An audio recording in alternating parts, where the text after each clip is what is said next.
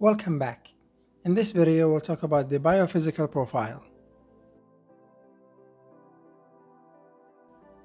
We do this test if we are fearful for a pregnant woman's baby. It basically tells you how good the baby is doing. The test have 5 parts, each graded from 0 to 2, 2 being completely normal, and 0 being completely abnormal, and 1 being somewhere in the middle. The first thing we test is the nonstress test, which is basically testing the fetal heart rate. Having a rapid heart rate is normal, and the fetal will get 2 points for that.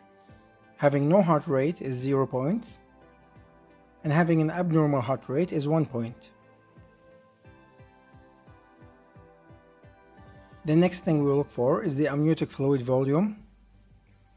If the amniotic fluid index is more than 5, that is 2 points. Next, we'll look for the fetal movements. During the test, the fetal should move at least 3 times.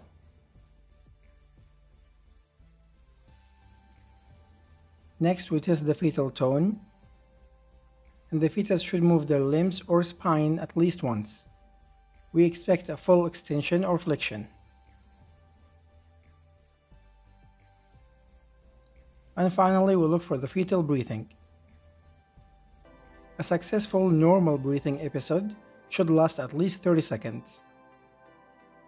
And having at least 1 episode during the test is normal.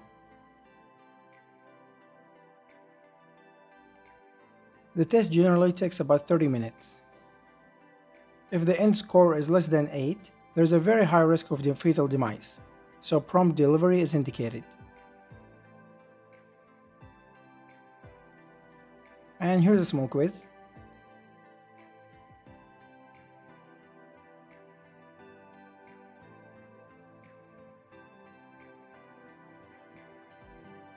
And here is the answer.